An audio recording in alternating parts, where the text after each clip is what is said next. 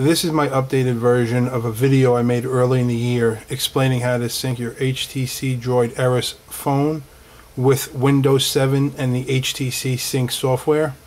I'm going to run through it again with some updates to it that will make it a little bit easier for you to install it, and this should work for everybody on either version of Windows 7. Okay, the first thing that needs to be done is you have to make sure the HTC Sync program is not installed and that the drivers for the Android phone are not installed as well. So it's easy to know if you have the software for HTC Sync installed, so just make sure it's not installed. And if you had it installed, please make sure you go to your device manager, which I'll show you how to do in case you're new to this. You want to go to My Computer, which is located on your desktop. You want to right click and you want to hit Properties, which is right down the bottom of the menu. Once that opens, which you can see here, you want to go to Device Manager. Once that opens, you want to look at the manager properties. You don't want this ADB interface. You don't want that there. And you're going to right click on the device that's there, whatever it says. Doesn't have to say My HTC, it could say anything. Just right click and uninstall. Once you uninstall the driver, again, make sure that the program is uninstalled. You don't want the program running. Now, once everything is uninstalled, the program and the driver, restart the PC. Once the PC is restarted, go online and search for HTC Vista 64 or Vista 32 drivers. There's a couple of places that have them. Just make sure the drivers you're getting match the operating system.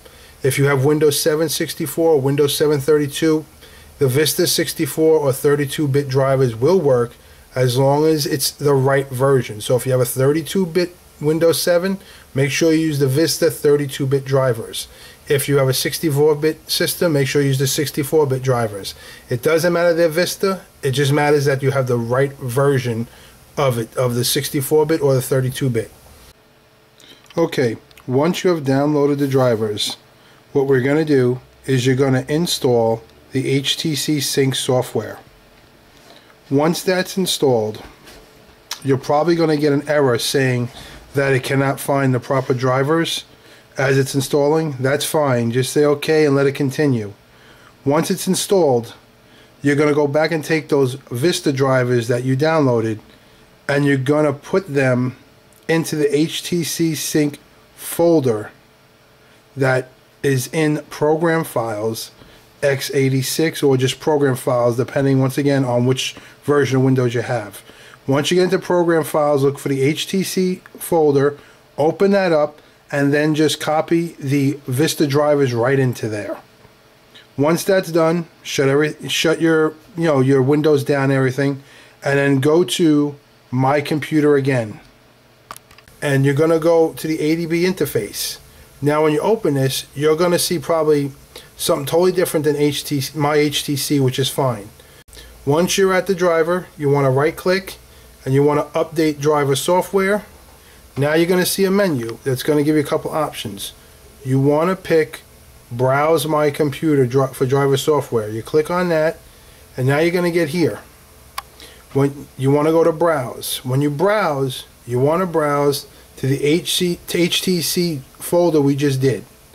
Okay, so you're going to look for it. You're going to see HTC. Once you find HTC, which is right here, you're going to see HTC driver, and you're going to click on that and hit OK. Once you hit OK, you hit Next. When you hit Next, it should automatically find the driver, start installing it, and when it's done installing, you should see My HTC here. Once it's My HTC, you're done. Hook up your phone, plug it in, and you should be right on target. And that should be the easiest way to do it. Okay, so if you have any questions, leave some comments under the video, and I'll get back to you as soon as I see the comments, as soon as I can. Hope this helps. Enjoy your phone.